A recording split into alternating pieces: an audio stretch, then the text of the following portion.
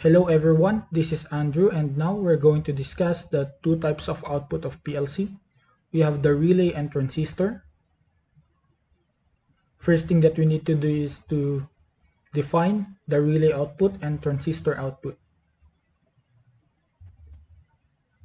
For relay, the output polarity can be positive or negative depending on the wiring configuration. While the transistor output polarity is fixed. Sinking or NPN has negative output. Sourcing or PNP has a positive output. For relay output, let's say we have a positive common. When the relay is activated, the current will enter the common and it will exit the PLC port. And that makes our output positive. Next, let's say our common is negative. Relay is activated. The current will enter the PLC port and it will exit the common. That will make Y0 negative. And before we discuss about transistor output, let's have a little review about transistors. We have the NPN transistor and PNP transistor. For NPN and PNP transistor, we have three terminals. We have emitter, base, and collector. For NPN transistor, when transistor is activated, the current is allowed to flow from collector to emitter. And for PNP, when transistor is activated, the current is allowed to flow from emitter to collector. Now let's discuss transistor output.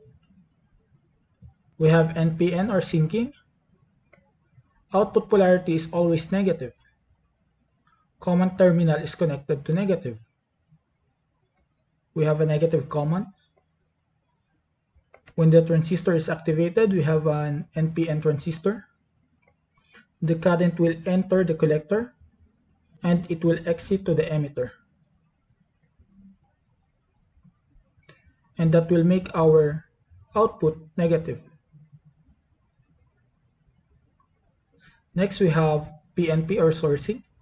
Output polarity is always positive. Common terminal is connected to positive. We have a positive common. Transistor is activated. The current will enter the common and it will enter the emitter and it will exit to the collector, and that will make our output positive. And there are some exemptions that you might encounter on other type of PLC. Some PLC have both positive and negative, but you just need to check if the output is NPN or PNP. And for NPN, you just need to supply the positive port and negative port, and it will automatically release a negative signal to PLC output. And it's the same with the PNP connection. You just need to supply a 24 volts to our positive terminal and negative terminal, and it will automatically release a positive signal. Next, let's compare relay and transistor PLC output. For relay, it performs mechanical switching. For transistor, it performs electronic switching, which is a lot faster response than relay output. And why do we need to use transistor instead of relay? And why do we need to use relay instead of transistor? That's the question. For some application, relay is enough. Why do I need a very fast response? Let's have an example. We have this circuit. We need to control a servo motor. And to control a servo drive, we need to send a pulse. And if we're going to send a pulse, let's say a 500,000 pulse per second, relay output transistor cannot provide 500,000 pulse per second because it only performs a mechanical switching, which is slow. It means this circuit won't work. But if we're going to use a transistor, which performs electronic switching, 500,000 pulse per second is possible. And that's one of the advantages of using a transistor instead of using a relay. Next, output polarity can be configured. And transistor, fixed output polarity. For me, the polarity of the output doesn't matter anymore. For example, we have this circuit. Let's say we need to change the load. And let's say we have the control panel side and the field side. When we are on the field side, we cannot see the other circuit. We only see 2 wire. And we have some information about this wire. That one of this wire is positive and the other is negative. When we're dealing with DC load, we know that one of the wire is positive and the other is negative.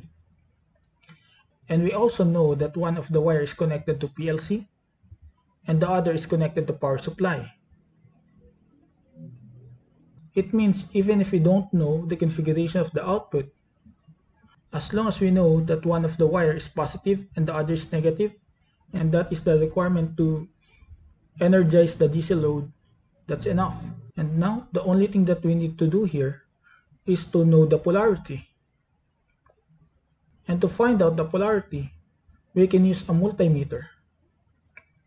We can turn on Y0 using force command on the PLC.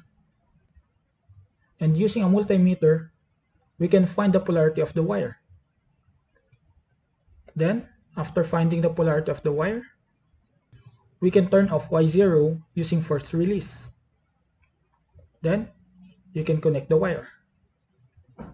Now, even if we don't know the configuration of the wire, it doesn't matter anymore as long as one of the wire is positive and the other is negative.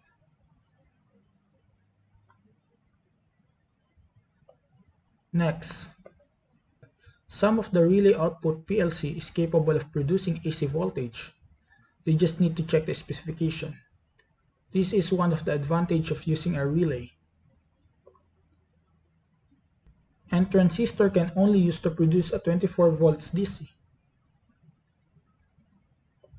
And another thing, relay is not affected by stored energy,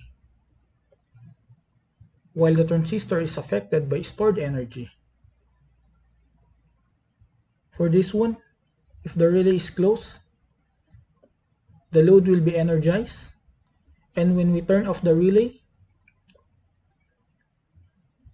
the load is deactivated, but there's no way that the current can flow because it is totally disconnected because it is a mechanical switching. While for transistor, if the transistor is activated, the load is energized, but because transistor is using electronic switching, it's still connected. That's why stored energy will try to pull a current from the transistor, and as time passes by, the transistor might be damaged. And that's it. Please subscribe to my YouTube channel. Please click the notification bell to notify you for new video. Please like and share my YouTube videos. And please like my Facebook page, the Gizgon Mechatronics Engineering Skills, Tips, Tricks, and Learning. And please click see first on Facebook to notify you for new posts.